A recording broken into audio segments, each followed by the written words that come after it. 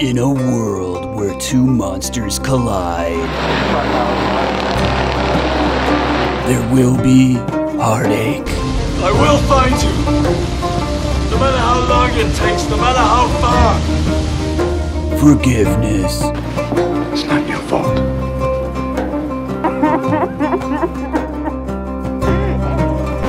And possibly a love story, maybe?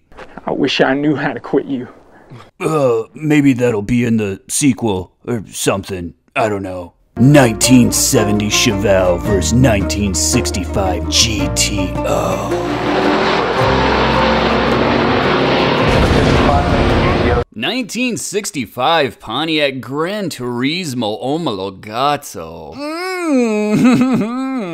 And this thing's packing a 389 cubic inch tri-power V8. And for 1965, that mill was actually up 12 horsepower, now rated 360 at 5,200 RPM. And that little bump in horsepower was likely related to a revised cam. This car had a compression ratio of 10.75 to 1.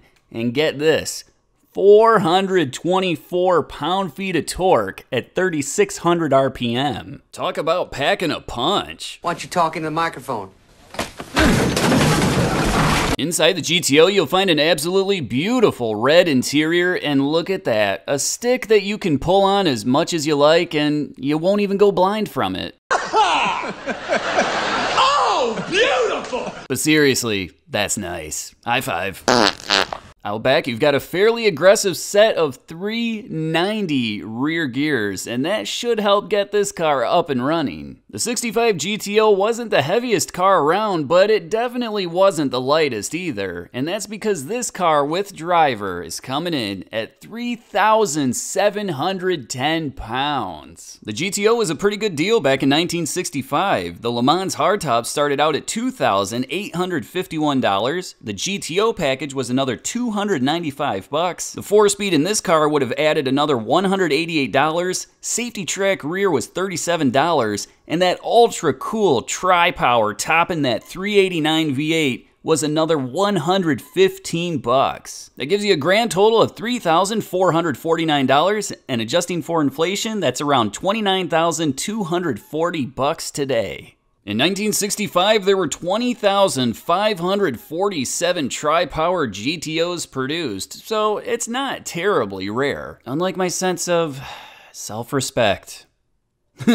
Just kidding. Oh, thank you, you guys. I really try, thank you.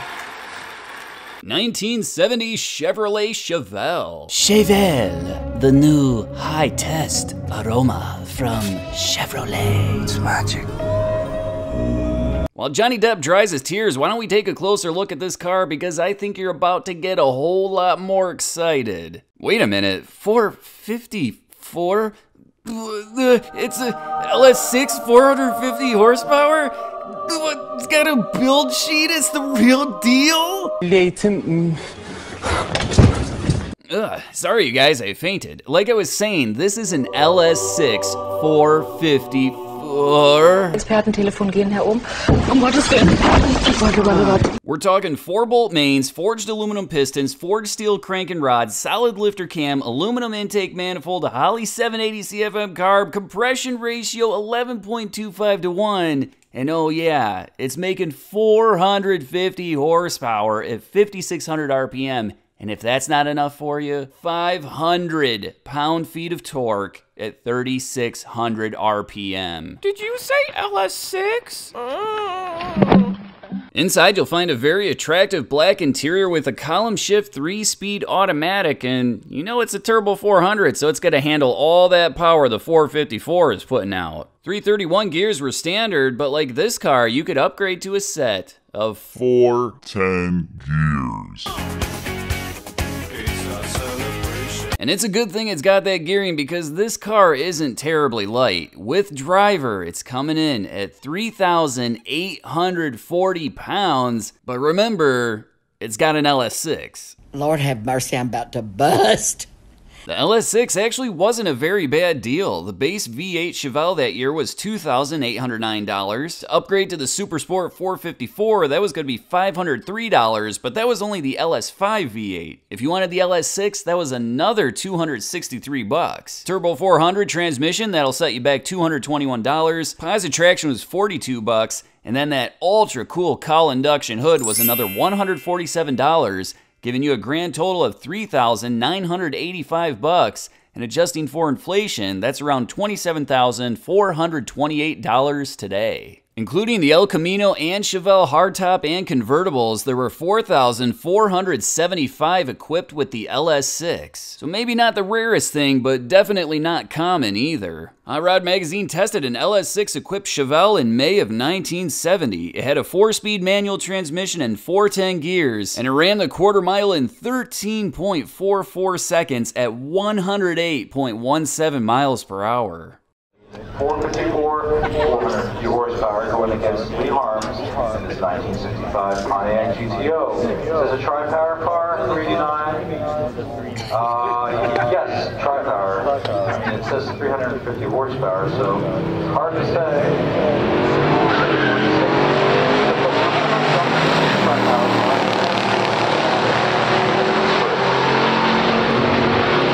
The 65 GTOs are classic, they're quintessential. 13:25 at night. And the Chevelle wins the first round, running a 13.25 second quarter mile at 94.64 miles per hour. Meanwhile, the GTO ran a 13.70 second quarter mile at 101.16 miles per hour. Let's check out round 2 and see if that GTO can even the score. 4 miles per hour for the Chevelle, 13.6, 1965 Pontiac GTO that is owned by Lee Harms of Ankeny, Iowa, if I got that right. So he drove quite a ways. We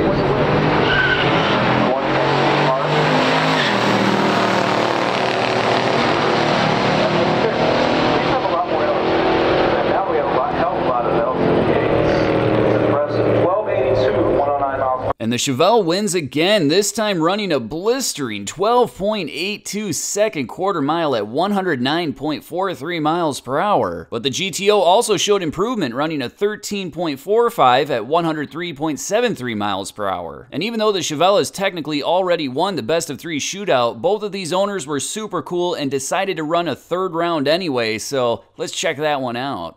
For the Chevelle, he beat turns of 1348 at 105 miles per hour. Up next, the LS6 Chevelle, the only one here this year, black car, white stripes. The Chevrolet only had black and white stripes.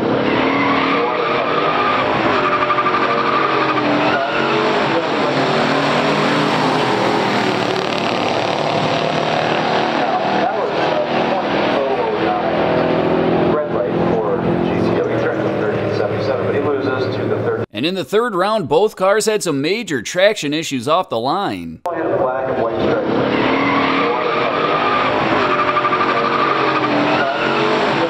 But it was the Chevelle that was able to come back for the win, running a 13.61 second quarter mile at 109.07 miles per hour. And this time the GTO ran a 13.77 second quarter mile at 103.57 miles per hour. And I should say that the GTO actually qualified at a 13.09 and the Chevelle a 13.11, so maybe the GTO was having some tuning issues that day. Regardless of who won or lost, it was absolutely awesome seeing both of these cars on the track, so a big thanks to the owners.